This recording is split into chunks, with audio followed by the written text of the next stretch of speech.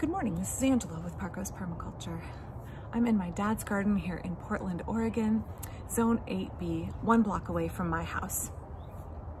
My schedule right now involves a lot of time being up here, so there will be a lot more videos from this location about permaculture. So today I thought I would talk about the power of being a beginner in permaculture, which may sound like a strange topic because I've been doing permaculture for 20 years. It's been a long time since I was a beginner, but I really feel like it's an important topic because I see a lot of comments or concerns that folks are new to it and they don't know what they're doing and they're concerned about making mistakes. And so I thought this is a good opportunity to encourage you that if you are a beginner in permaculture, that is an awesome place to be.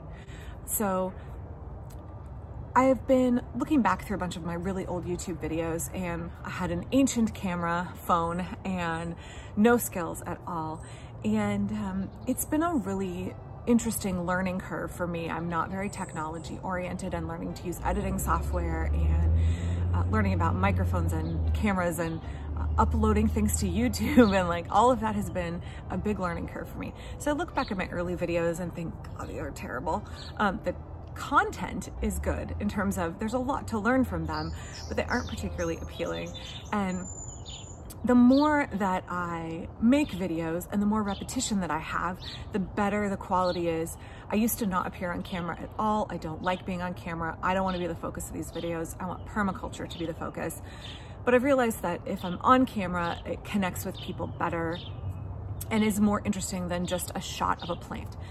But it took a process for me to get there to where I improved some of my quality, and I'm always improving. I have a long way to go. I am by no means a cinematic expert. In fact, I feel like a lot of times people leave comments on my channel where they are expecting some polished, professional, highly produced television show, and I'm a homeschool mom of 4 children farming on a 1/4 acre. But that's okay. It's okay to be new at something. And so like I look back at my old videos and I think these were terrible, but I was really earnest and I was learning, and I can watch the progression of the quality of the videos.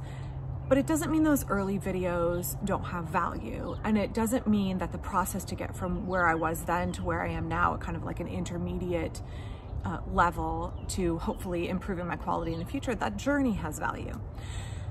So I thought the same thing is true for permaculture.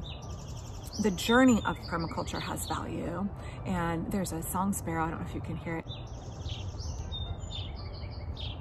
So in permaculture, I feel like there are 7 reasons why it's really good to be a beginner.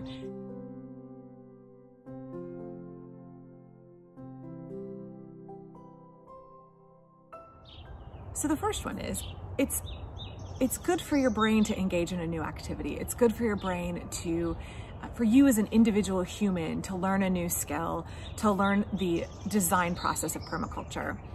It's good for you and your brain to learn any new skill, but particularly permaculture, because I have found that in doing permaculture, the way I view the whole world has changed. I view everything through a lens of the 12 principles and 3 ethics of permaculture design. I view everything now as interconnected and how my actions here have repercussions over here. For me, I feel like permaculture, not only the act of learning something new and being new at it is good, but the act of specifically learning permaculture helps reshape your brain and reshape the way you perceive the world in a really positive way, in a really connected way that helps build all of those webs and links in the way you perceive the world and in the way you think about things. And I think it's really good to start on that journey of building that connectedness in your brain. Number 2, permaculture is really highly complex, y'all. It seems like it's really simple on the surface, and I try and break it down and make it simple. That doesn't mean that it's not complex. So it keeps you really humble, I think, to start on the journey of learning permaculture. It helps you realize that there is so much that all of us have been kept ignorant about how ecosystems work, how living things relate to each other, how trees communicate with each other, how our actions as humans have influence in ways we cannot perceive, how our actions as humans and how corporations' actions and governments' actions impact ecosystems and impact other communities of people and impact our personal lives. So it helps you see not only that everything around you is so much richer and deeper, but it also helps you realize that while you are an individual, a unique individual, that the scale of the real world and the scale of the network of connections and ecosystems keeps you humble and keeps you in your place. So yeah, I think it's good to be new at permaculture because you're just starting to understand your insignificance in terms of, you know, the grand scale of time and ecosystems, but also just to realize there's so much you don't know yet, and what an opportunity to start to learn really complicated things. Number 30. Being new in permaculture means you have an opportunity to grasp a passion and run with it. I, 20 years later, am still incredibly enthusiastic about permaculture, probably embarrassingly so. But when you are new at something, that new flame of passion is such a great thing to feel. And to start diving in and feeling like every rabbit hole of permaculture sparks a new interest, sparks a new topic that you want to explore within the whole concept. That's a really exciting place to be, and it feels really good to be having that passion increase and your motivation to want to learn more and do better be increasing. That's a really positive thing. Number 4, I mentioned this briefly earlier, but permaculture is an adventure. And when you are starting to learn about permaculture, you are starting on an adventure toward not only sustainability, but regeneration, toward beauty and abundance. And so, like, think about all the anticipation when you are getting ready to go on a big trip or start a new exciting project. Permaculture is that way. There are so many possibilities open to you when you are new at it and you are first beginning, and that's a great place to be. I think back to when I first started planning the site that I'm on now 13 years ago, and how it was just a blank canvas and all possibilities were open to me, and it was a great adventure that I was starting on. So that's exciting if that's the place that you're at. Number 5, being new at permaculture, being a beginner, is a chance to connect with other people. When we are hungry for knowledge, expertise, advice, we often reach out to people with more experience than us.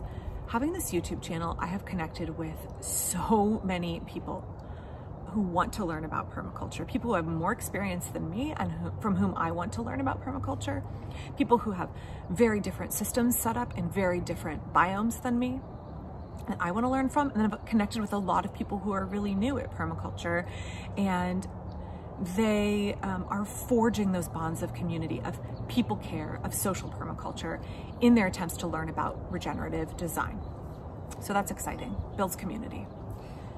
Okay, number 6. When you are new at permaculture, you bring a unique perspective to all of us oldsters who've been doing it for a real long time. Fresh energy, fresh blood, fresh motivation, fresh eyes on a situation brings so much to the community. So when I talked a moment ago about building community and connections when you're new, that benefits not only you, but it benefits those of us who can sometimes become entrenched in our own mindsets and our patterns of behavior. You bring a fresh perspective, and that's super, super valuable. So it benefits not only you, it benefits all of us when you are new to permaculture and you want to connect with people. All right, lastly, number 7, we learn through failure. Being new at something gives you the opportunity to fail real hard. It gives you the opportunity to not be an expert, to not be embarrassed by your failures, and to embrace the process of failing and trying again. Permaculture talks about slow, small solutions. It talks about how we need to take our time and how we need to apply self-regulation, apply feedback, and learn to do better. We can't do that without the process of making mistakes, without trying some little new project and it going real sideways, trying a fruit tree in our orchard and it fails miserably, like my apricots. Trying something, observing, using the permaculture principle, observe and interact, observing what went south, what went wrong.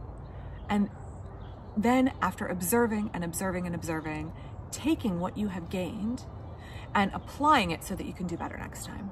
I have had so many failures in my garden early on, and so many things that I am now fixing that I messed up in the beginning, that now that I have more expertise, I know, like, that didn't work so great.